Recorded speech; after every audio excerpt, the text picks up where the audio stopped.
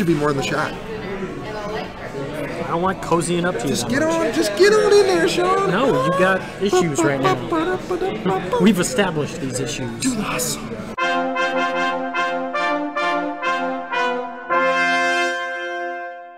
Anyway, so here's the deal, guys. I'm tired of the mix between Friday Night Flights, the football one, and Friday Night Flights, this one. So we're going to change this to the name of the website that I have, which is TravisLovesBeer.com, bitches. So this show will now be called Travis Loves Beer. It's still three things. So instead of Friday Night Flights, it's Travis Loves Beer. Still works. I gotta change all my cards, but hey, you know what? I'll give Vistaprint more of my money.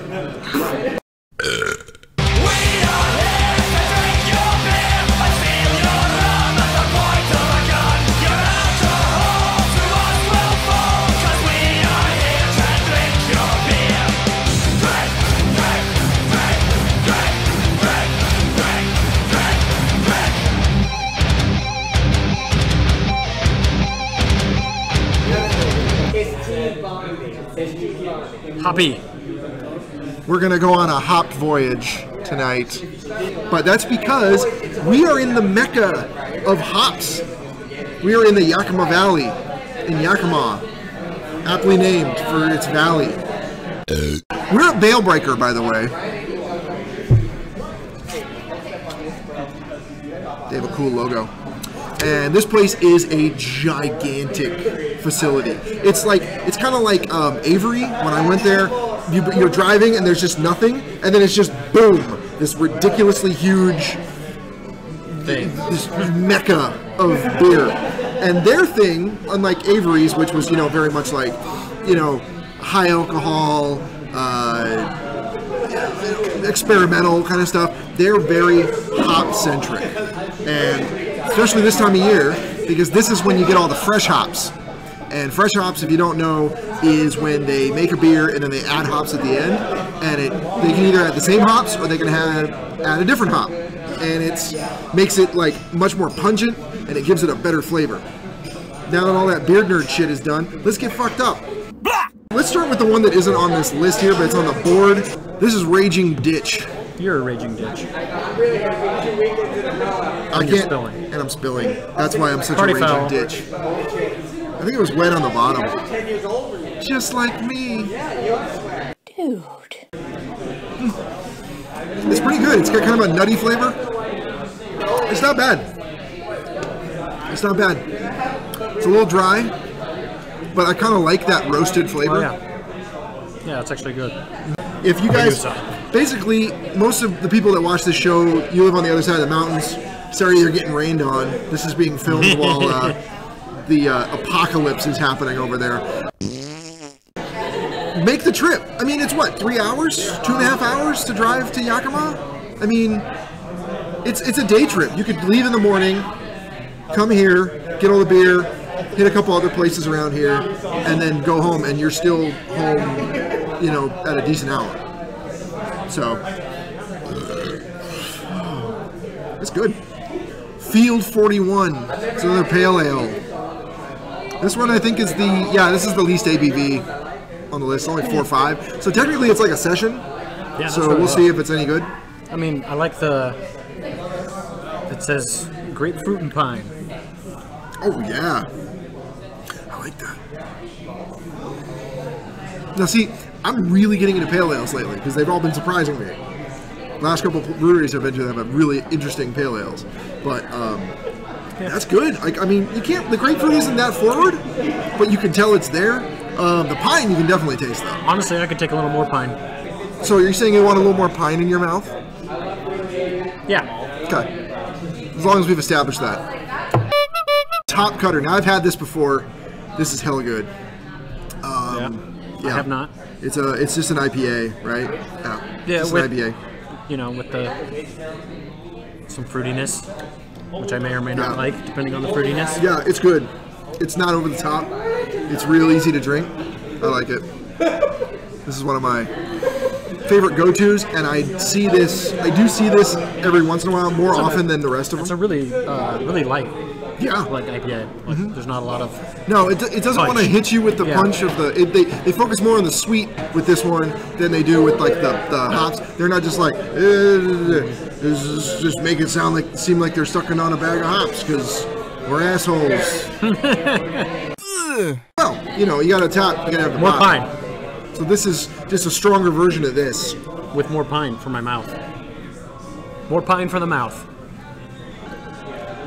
Yeah, this is actually kind of like, it's just very much that, but with a more roasty flavor. Honestly, I kind of like the top cutter better. This just seems unnecessary. It's good. I'm not saying it's bad. It's just... I could definitely go for more pine. I know. I just set them up. When will there be enough pine to satisfy your mouth, Shawn? When? When I swallow a Christmas tree. Sweet Christmas.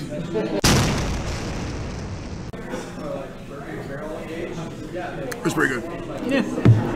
So far, I'm liking the 41 the most, though. Yeah, I like that. And the Raging Ditch was really, really good.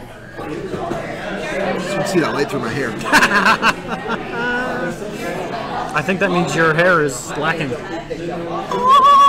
My hair's always lacking. There's actually, this is all a false front. There's so much space back here. Yeah, I know. It's just a very thin front. I've seen it. So this is the Citrus Liquor. This one is brewed in conjunction with Cloudburst, which is a really good brewery we haven't been to yet, but I mean to go there. So they're right downtown in Seattle. They're good. Ooh. Very little details about what this is supposed to taste like. That's really fruity. It's very citrusy, you know, with the Citra hops, of course. But, like, it really drives it home. I could drink that all day, actually. Yeah, it's not bad. That's really good. It's only like 6.2, so, like, you could drink it all day. That's really good. I don't know what to say. We had a long day. We were at a Comic-Con all day, so... That's what we do. That's how we roll. And this beer tastes awesome after dealing with nerds all day.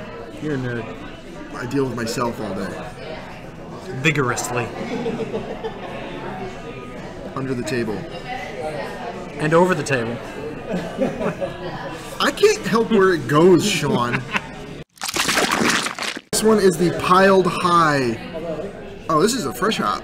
Imperial fresh hop. Imperial fresh hop. Yeah, for 7.2 it's not... I mean... Imperial is like such a riding a line there. Like 7 points? Come on, guys. It's pretty good. That's actually really good. The aftertaste is kind of creamy. Like a... Almost like a milk stout kind of flavor at the end? Or cream ale? Kind of, maybe. But it definitely doesn't have a punch you would expect from something that's called an Imperial fresh hop, especially. By the way, they just have a normal paddle, but then in like this grease pencil stuff, they put what it is on the paddle so that you know what you're drinking. And that helps out. I feel like everyone should do that. Getting drunk a lot. Any tap house that doesn't do that should be ashamed of themselves. And then if you're with a girl that likes BDSM, you can beat them with it. No. No. Look, it's even got holes in it. No. And it's black. So this is the X. The X. X gonna give Which it to you. I don't know if I'm gonna like. Ooh. Fruity? Infused with 600 pounds of peaches. Yeah, that's the part where I'm not sure if I'm gonna like it. I don't like the peaches. Well, the fruit. Wow. That grabs you. In an alcohol way, or both? Are you digging it? Because I'm getting another pint of this shit. It's too good. It's okay. Unless they don't sell it in a pint, they give you one of those little lame ass glasses.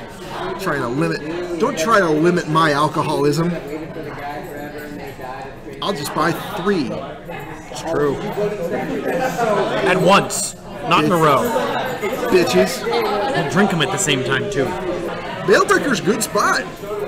honestly, you know, I go to places and my favorite beers are porters and stouts. Yeah, I'm a dark guy. And you're a dark too. beer guy too. So the idea of going to a place that's literally has none of that didn't initially seem that appealing, but it's fresh hop season. It's the epicenter of hops in this area, and for most of the world, in fact. I mean, most of the world's hops come from this area. So it's like we kind of we went to the source, and this is what the source has to offer, and it's fantastic. Do yourself a favor, get your ass to Bale Breaker. To Yakima! Onward to Yakima! Just come out here, have a day.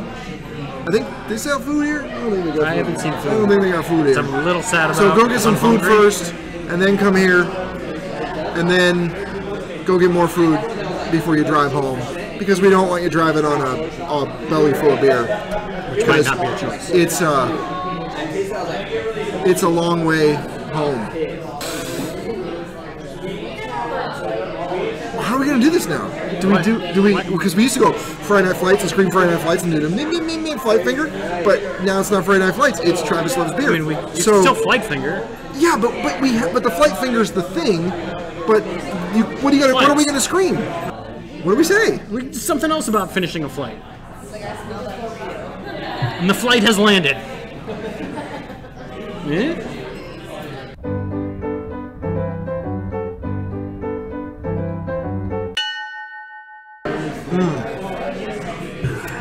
This is so good. Yes, and yes, they gave it to me in a little backlash.